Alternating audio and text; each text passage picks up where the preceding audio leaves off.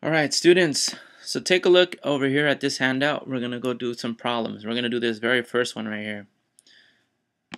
All right, so let's take a look here.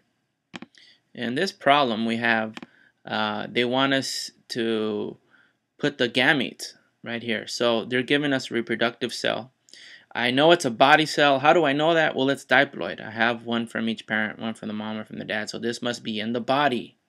Okay, so that's in the body that's about to make 4 sex cells through what process? Mitosis or meiosis? You got it. Meiosis, right? Process of making sex cells. So what do we do here? Well, remember we use the FOIL properties because we're supposed to segregate each. So if I go ahead and do that, I know you usually start with the first one. I know I have big R right there. But I know that little r can't go with it because they segregate, right? It goes to another cell. So it can't go together. But I can have big R and big B. All right, so I write that possibility down. Big R, big B. Cool, I already used that. And I could also have big R and little b. Notice how I go from left to right to keep organization. I can also have, well, I already finished all the combinations for big R first. Then I go to the second one right here. And I can have little r, not big R, because they segregate, remember? But I could have little r, big B. Some students wonder, hey, Mr. Vargas, didn't you say the capital goes first? Yeah, you're right, but these are different genes. So when it's the same gene, yes, the capital goes first, but these are different genes. This is talking about, I think this over here, flower color, and over here it's seed color. So this is okay. And then I can also have little r and little b. And those are all the combinations I can have for this one.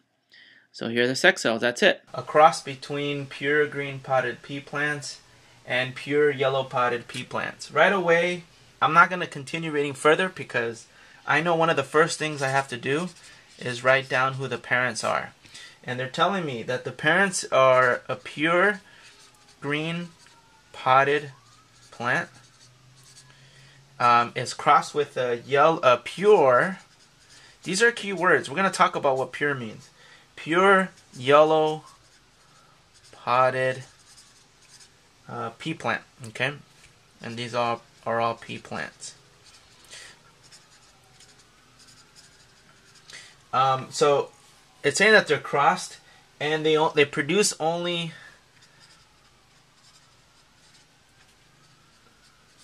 green potted plants. So produce only green potted plants.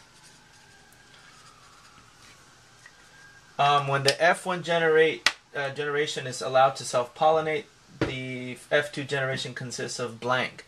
Alright, so what I start with right here is, I know it has to do with offspring, and I know I need some Punnett squares here. So first thing I like to do is talk about what are the genes.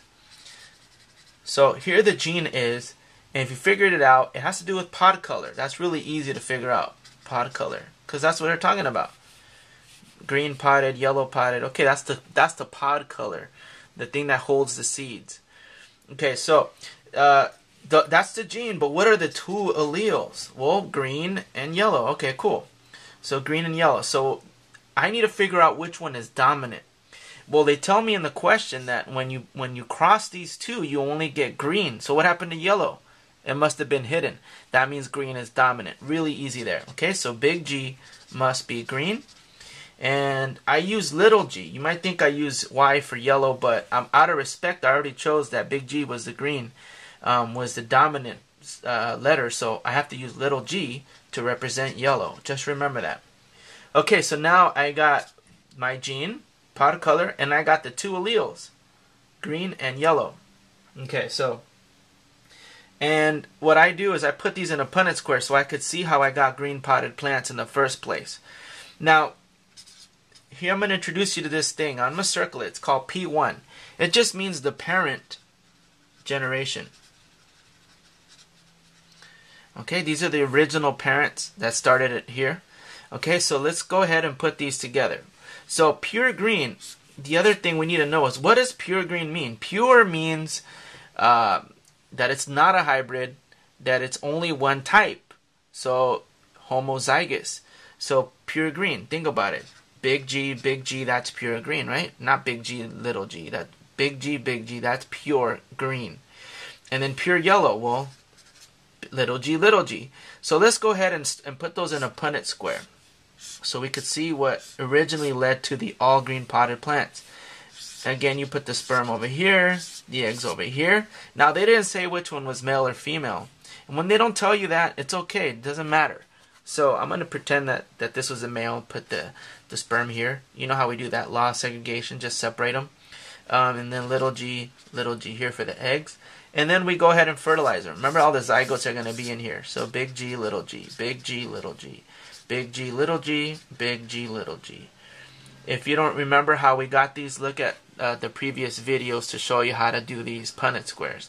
But just down and across. Alright, so now, no wonder they come out all green, like they said.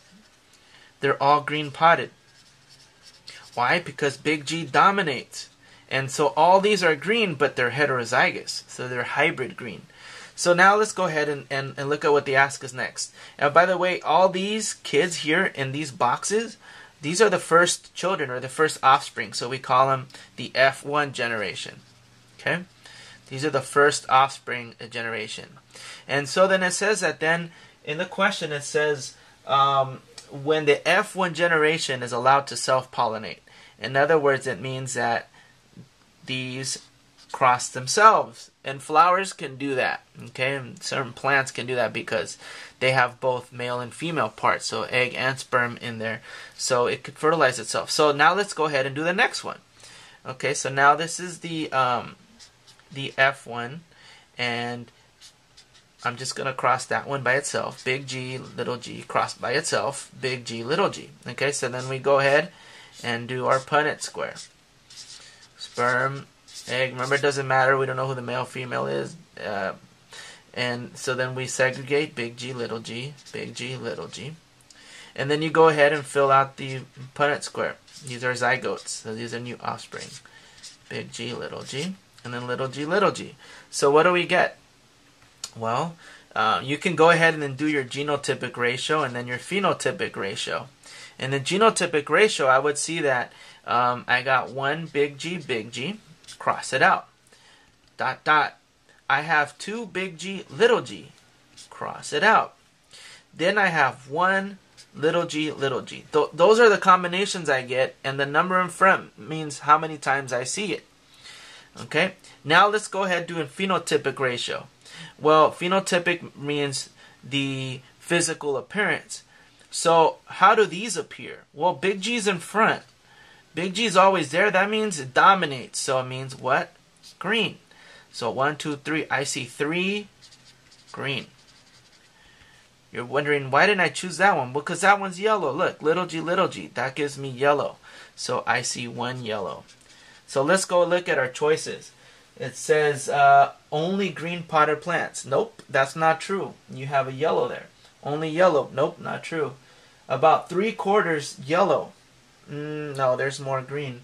So the answer is D. There's 3/4 green and 1/4 yellow. Remember, there was 3 out of 4 here that were green, right?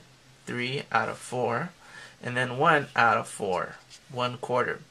Okay, next question asks us if orange flower color in a plant is controlled by an allele F, big F. Okay, so big F, they're saying, is orange flower color. And red flower color is controlled by an allele little f. Which flower color is dominant? Which one is dominant? Come on now. You guessed it, of course, the capital letter. So that means orange is dominant because it's controlled by big F. Big F is the dominant one. The capitals are always dominant, right? Now it says if pure orange flowered plants. Pure orange flowered plants. What did pure mean in the last example? Right, it meant homozygous. So it's pure orange. So this is pure orange. Remember, you always start with the parents. It's a good idea to write these down and then the sex cells. and then fertilize, right? And you should always have the alleles there and the genes. So 1, 2, 3, 4, 5. 5 things we do. So they're saying pure orange are crossed with pure red. What's pure red? You guessed it. So let me just write down what I'm doing here. This is pure orange crossed with pure red. What will be the flower colors of the F1 plants? Well, let's figure that out. These are the parents. Let's get the sex cells. Okay, so you already know this is little f, big F, big F. Okay, one of these is a sperm. It doesn't matter which ones. They don't tell us who. I'll just pick these to be the sperm. And now let's put them in our Punnett Square box. All right. Now, here I have the sperm, big F, little f, little f. Now I go ahead and fertilize. Big F, little f, big F, little f, big F, little f, big F, little f. So, what will be the flower color of the F1 plants? Remember, this is the P1, the parents. And then these are right here inside are the F1. So what do they come out? You guessed it. All orange. What type of orange? Heterozygous. But still, they're all orange. Completely orange. Done. Okay, number 2. It says a genetic cross performed many times produces 798 long-stemmed plants and 266 short-stemmed plants. The probability, okay, probability is the key word. Probability of obtaining a short-stemmed plant. Short-stemmed. Probability means the chances. And it's usually in the form of a fraction. So again, probability means the chances of getting something, usually in the form of a fraction. And the way it is a little quick equation, simple, nothing fancy, right? This is not high-level math. This is simple third-grade math. All you need to know is the probability. You just need to know how many times the choice you're looking for occurred. So short stem, how many times did it occur? Well, it's 266. So the amount of the one you're looking for, how many times it occurred, out of the amount total. Possibilities. How do I do that? Well, that's easy. I just add these two. 798 and 266. So let's go ahead and do some math. 14, 10, 16, 8, 10. So 266 out of 1,064. And our answer is A. There you go.